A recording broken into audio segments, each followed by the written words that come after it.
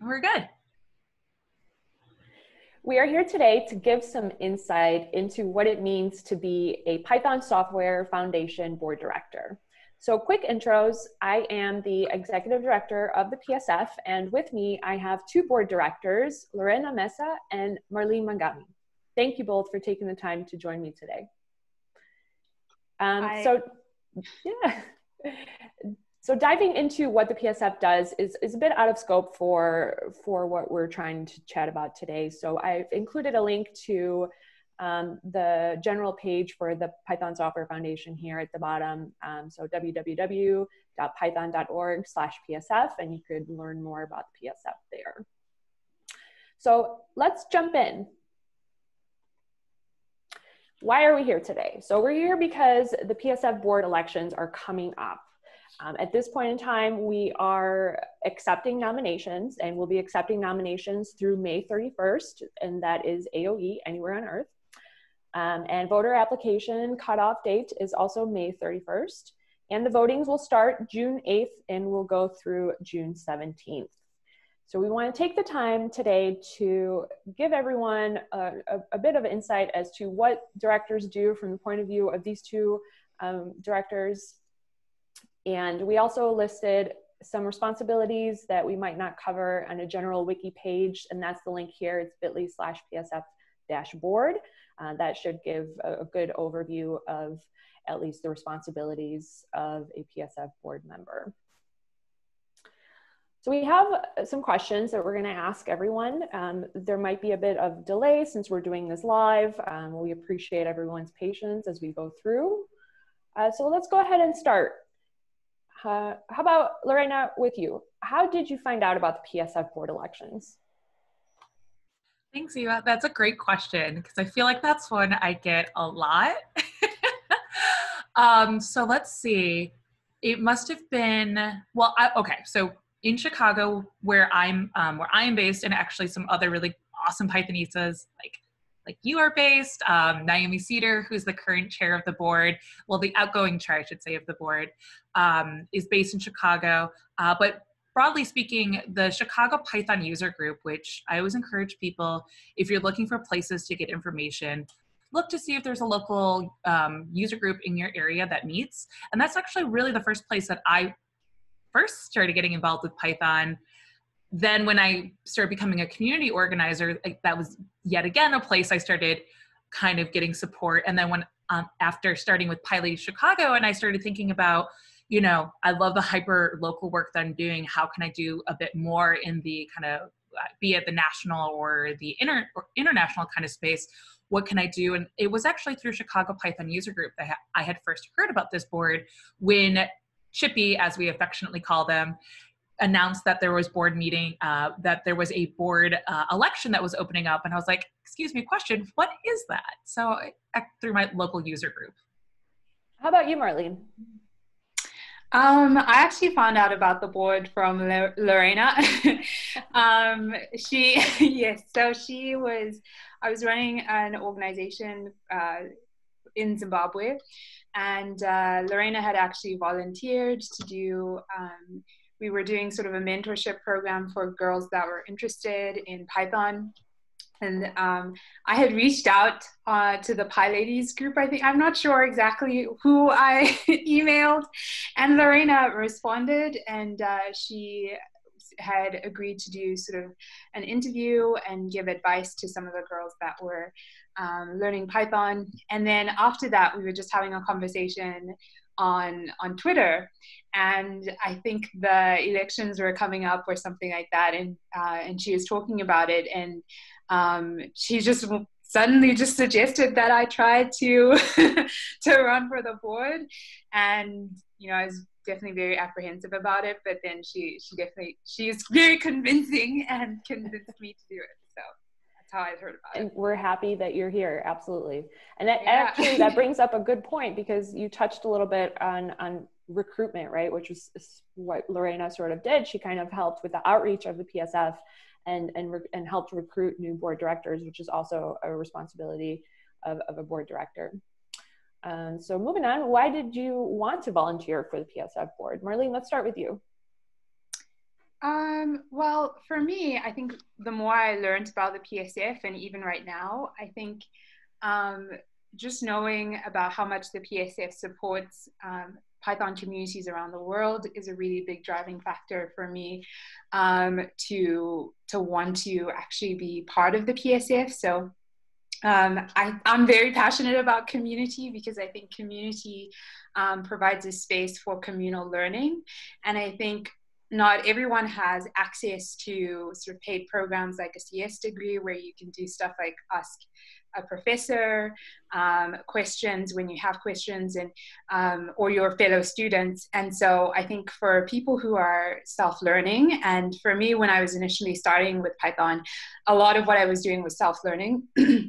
And the local community here in Zimbabwe, whether that was like the Django girls user group or the Python Zimbabwe community, all of those were supported by the PSF. And through those communities, I was actually able to ask questions and actually feel more confident about learning Python by myself.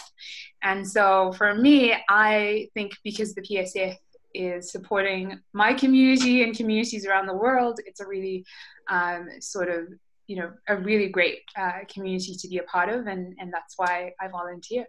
Well, one of the reasons why. That's awesome. I love how the central point of all of our answers have been so far going back to our local communities, which is really awesome. Lorena, how about you? Yeah. So no shock, I was really passionate about explicit causes that were born from my experience working in Chicago, both from the vantage point of being very passionate about diversity and inclusion, since one of the things I think a lot of people, when they ask about what the Python Software Foundation does, and thank you for pointing to the landing page in that first slide for the Python Software Foundation. The Python Software Foundation, while we do get to interact with core Python, like that development community, we are not the core developers. What we're thinking about is like the longevity of the Python open source community, being helping make sure that there's funds available to make sure the infrastructure of Python continues to be supported, be it growing the global community to reflect the rich diversity and inclusion that we see when we go to in-person events, when we meet fellow Pythonistas. All of those kind of things for me are very passionate because I think all of us have quoted probably at some time or another Brett Cannon, I came for the language, I stayed for the community. So knowing that this was a space that really I had flourished in a lot and really have made so many meaningful connections with, there were explicit things particularly related around diversity and inclusion that I wanted to continue to work on. And as a board director member, we're actually able to interface with the staff, particularly through folks like you, Ewa, talking about kind of, what kind of initiative should the PSF be thinking about? Us as kind of the public face, we get to go out and meet the community, talk with people about how they're using Python, what challenges do they have, what things would they like to see on our roadmap, and then we can kind of bring that back to you all, back to the staff, to help you all think about like what are some initiatives that the staff ought to be thinking about. What are some roadblocks? What are ways that we can start helping build strategic kind of relationships? So as a director, there's obviously the core language that we use and that we write, but then there's all the other support that goes along with it. And I think that for many of us, while many of us here have that kind of background of being a community organizer, there's all kinds of reasons why folks may come to the board. You might be someone who has a really cool project. For example, fellow director Eric Holscher from Write and Read the Docs has really grown this really great movement around, thinking about open source in a different way and like documentation. And obviously there's a lot to be said about that and its role in Python. So for me, the volunteering just meant that I was kind of continuing on the legacy of some of the things that I had worked on, but also the other thing too that I really wanted to think a little bit more about was Python in education and Python in scientific kind of projects. And what better place to be than on the board working alongside a board of other passionate people that have diverse and eclectic interests, so that we can kind of measure have a reflective measurement of what we ought to work on and how. Because while I might have one thing that I'm really passionate about, we all as a group kind of have to come together to think about like what's the appropriate steps we take as we move forward for the foundation. Yeah, that's a great point. All those points that you made are awesome. So Marlene, you mentioned earlier that you were a bit apprehensive when Lorena approached you to join the board. What kind of advice would you give to someone that is having similar feelings? I would definitely advise anyone that's thinking about joining the board or nominating themselves to go ahead and nominate yourself and just try it out. I think for me, one of the reasons that I was very nervous was, on the one hand, I felt like I didn't have enough experience. And then also something else was that I'm based in Africa, which is like, and sometimes I think a lot of sort of technology communities and sort of technology centers sort of feel like it's very US centric and everything is happening in the US. And so for myself, at first I was also kind of nervous because of the fact that I wasn't based in the US and I was based in Zimbabwe. And it's been very cool to actually see how diverse the current board is and how many, even how many time zones we have to coordinate with on the board to do a meeting. We have people from Australia and people from, different places and different time zones, even in the US, just very surprised as well by US time zones. But that's been really nice to see. And yeah, just don't vote yourself out before you give it a try. So I would definitely encourage people to try. Great words of inspiration. Absolutely. Lorena, how about you? I did actually do a little bit of a listening tour with folks that were on the board or had previously served on the board when I initially started thinking about this back in, I believe it was 2016. And yeah, I think imposter syndrome is super real. No, I truly believe that, but I will also say if you're feeling that imposter syndrome, that probably means that you don't see yourself in the board, which means you ought to be there. But taking that, in all seriousness, it is jarring to put yourself out there, particularly thinking about, like, have I done enough, or like, what's that look like? And I think because the nature of the board is so open, that can add a little bit of apprehension about nominating yourself. But at the end of the day, there's no number of years of expertise in Python that's required. There's no like bizarre certificate you have to get.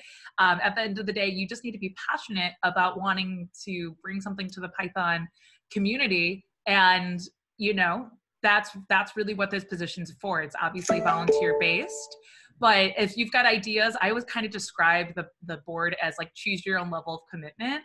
So if you do have other commitments, think about that, but also really do spend that time thinking about like what's important to you. If you another thing about nominating is that there might actually be someone who also you think is really great that you can start a conversation with.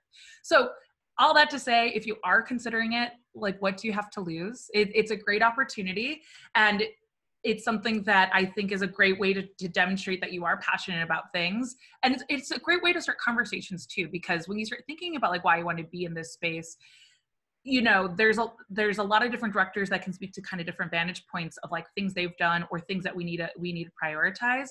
But really, I think we all have some level of intimidation when we first start this journey, but we're all human at the end of the day. So I think it's fair to say trying something out, and if it doesn't work, it doesn't work.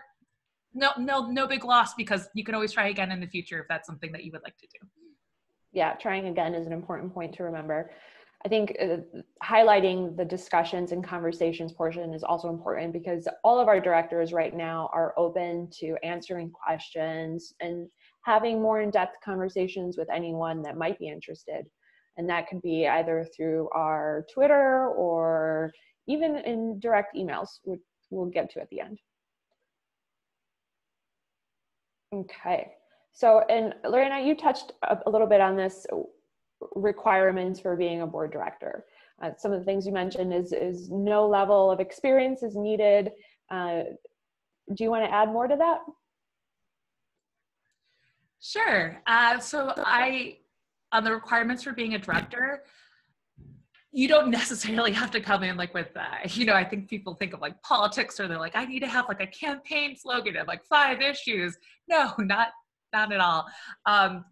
As you register yourself, or be it you self-nominate or you have a dialogue with someone and you receive their consent to nominate someone else, basically putting yourself forward as a director, people do want to know who you are. So I think the only requirement in thinking about that is just, like why, like knowing how to answer the question about why you're passionate. Why do you feel that you could bring something to to being on the board of directors?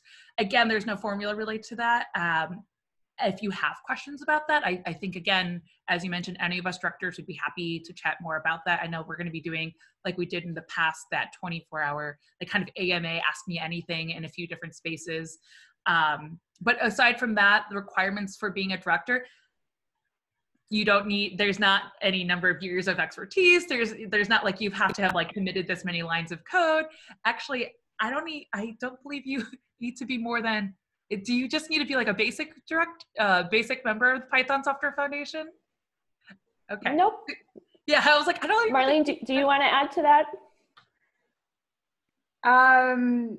Sure. I mean, everything that Lorena said was right on point.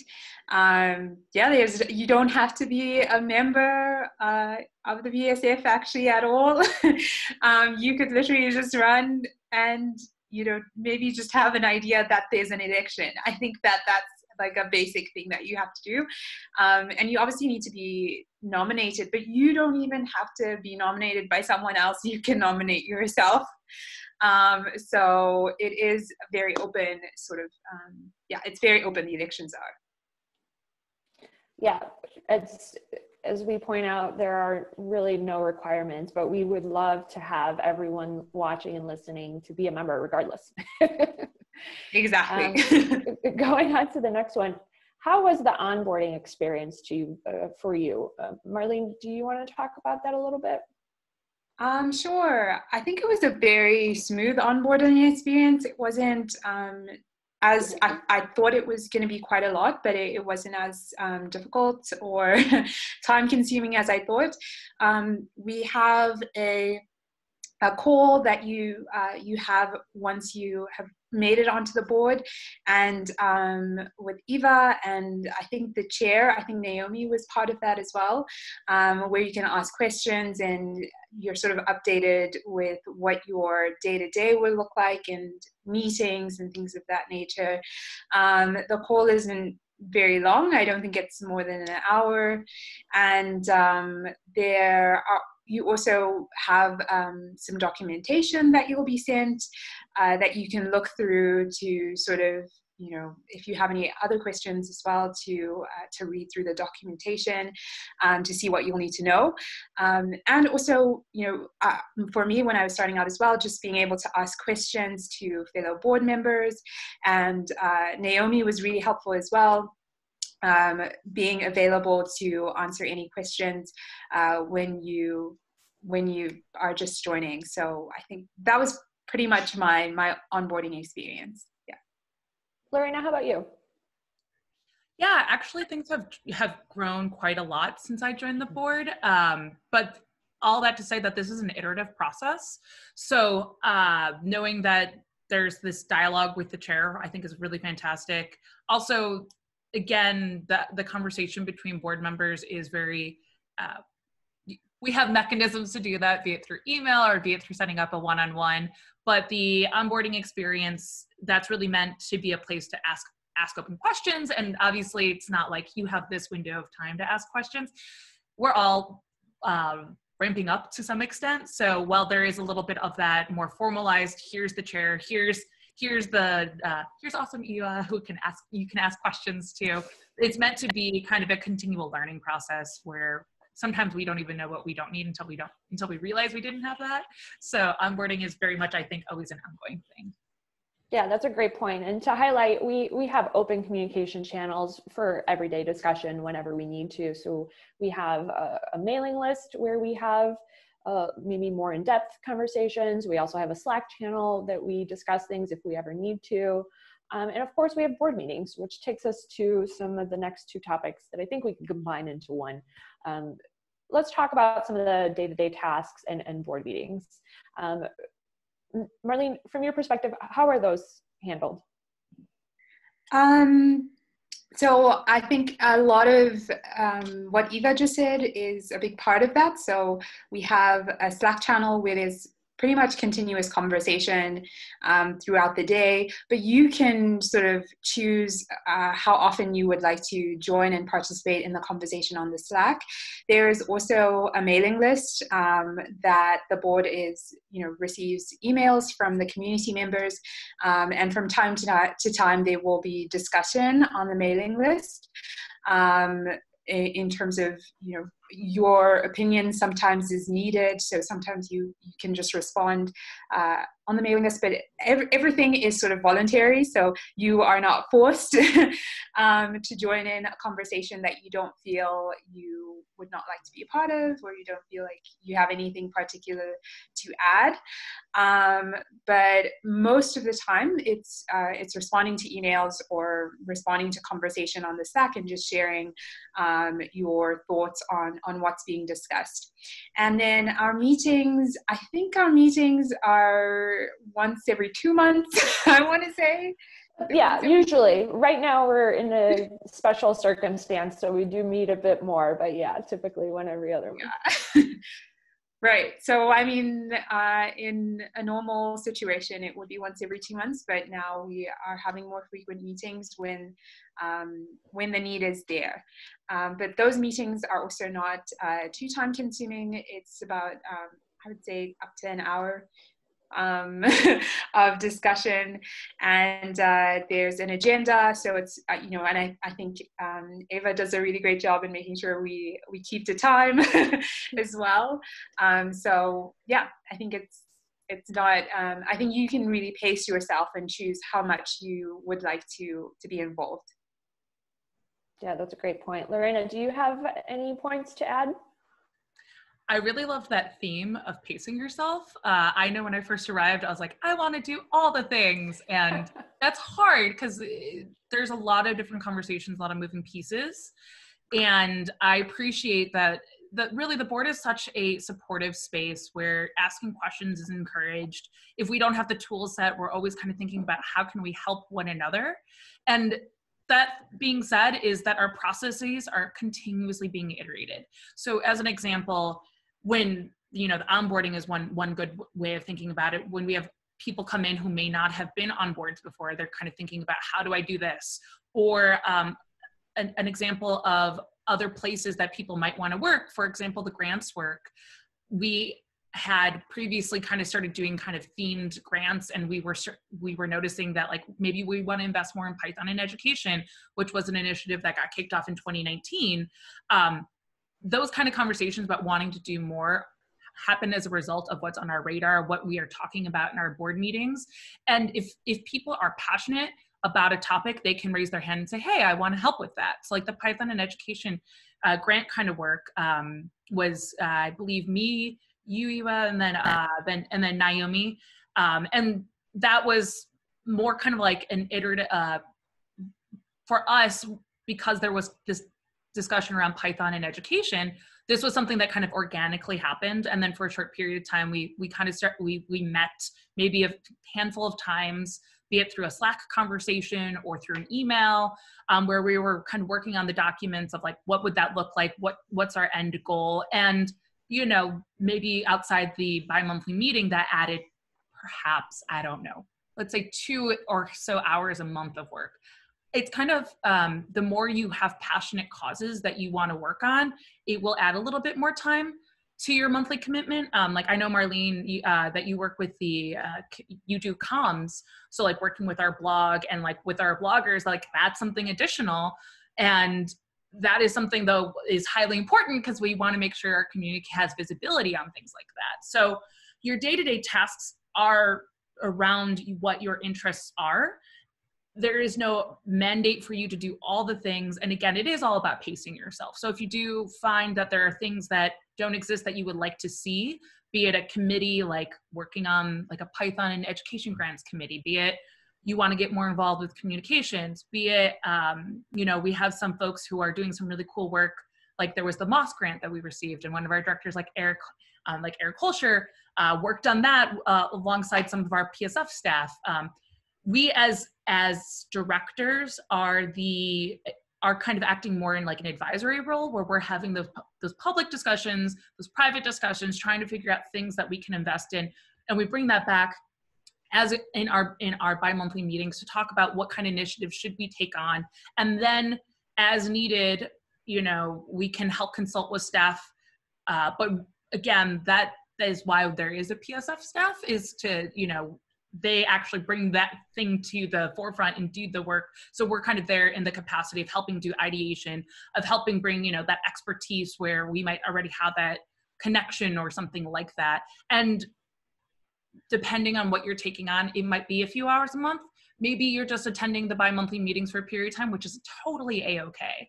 So I think obviously this current moment is a little different. There's been a bit more as everyone has been responding to the new normal. So we've shifted a little bit there. So I think going into it and knowing that there should be a degree of flexibility for how we meet and what that looks like, responding to, you know, be it outstanding circumstances or what have you, is something to also keep in mind as well. Yeah, all great points. Flexibility with your own time and just assessing your own time is all great. I think you both highlighted the specialty involvement that some directors have. I mean, we have a lot of work groups where we invite directors to have oversight. We also have board committees where folks get involved in more in-depth things like the finance committee. So it all depends on what everyone's specialties and passions are. So we all sort of alluded to the special time that we're in now, and how we're adapting to handling COVID-19 situation and how the impact of it and how it's impacting the PSF and the Python community. Marlene, do you want to talk a little bit about how we've adapted during this time? Sure. Yes, like you mentioned, there's been an increase in frequency of our meetings. So we have, you know, we meet a lot more regularly, just because we are trying to navigate the situation, and with PyCon having to go online. I think especially leading up to the decision of choosing to actually take PyCon online, there was a lot of conversation that was happening, you know, very regularly on a day-to-day basis. And I think that required quite a lot more engagement from directors at that time, because a lot of decisions had to be made and had to be made very quickly. And so I think that was a big thing that we had to do to adapt. Also, I think communications has really had to be a big thing there. We've had to, you know, sort of contribute to figuring out how to sort of communicate certain things to the community. And I know even right now we are sort of putting out blog posts as well. I've been Lorena and I actually have been working with the blogging team to try and see how we can highlight some of the community work that's being done to, you know, sort of assist with the COVID situation right now that's being done by by Python community members. And all of those things sort of have come out of this crisis. But I think we're adapting quite well to it. Lorena, do you have anything to add? +1, everything that you said, Marlene. I mean, we're all learning, and I think the thing that I've been really thankful for is because it's a culture of learning on the board, you know, as we think about how to best support our community, all of us are crowdsourcing knowledge and resources, doing virtual events. Well, we are already a group that is virtual because, as we said, we have members in Australia, India, in Zimbabwe, across the continental United States. That tool set exists, but how do we have meaningful grants, for example, during COVID? How do we provide meaningful programming while also making sure that we are ensuring the longevity of the Python Software Foundation relative to its mandate, which is again about making sure that the community continues to thrive, and also the infrastructure that supports that community. So that has meant that there's a lot of us kind of digging in, thinking about strategy, making sure we are reaching out to community, have those relevant conversations. And, you know, I think that maybe this is a great place to plug to say, if there's things that anyone watching this has knowledge on that they want to share with us, that would be great too. So yeah, it's been just a little bit more uptake and increase of frequency of communications, but that's already an organic thing with the group of directors. And we're obviously thinking how that impacts our strategies relative to our other programming. Yeah, great points. I think we were all a bit stressed during those times, but I have to highlight that the board did an excellent job of coming together during a difficult time and making quick decisions and making decisions that try to keep our community safe. So big applause to you both and to everyone else that's not on this video. So we've come to the end. We didn't want to take too much time to record some of our thoughts, but we wanted to highlight ways that everyone can connect with the PSF going forward. So beyond us putting out blogs and tweets, we'll be doing a 24-hour Slack event, May 20th. We'll send out the link to PSF vote mailing list, as well as the Twitter closer to the event, but it'll pretty much be an event online where we'll have at least one board director available throughout all time zones for 24 hours to help answer community questions, specifically pertaining to what it takes to be a board member, the elections, any questions the community may have. We also have a very active Twitter account, so please follow us there. And as Marlene and Lorena have mentioned, we have a blog that is also very active. And recently we started doing a newsletter, which now goes out every 2 months, where we consolidate all the community information, especially PSF information. So please do subscribe. Thank you both for taking the time to have this chat with us today. And hopefully we've shared helpful tips to everyone interested.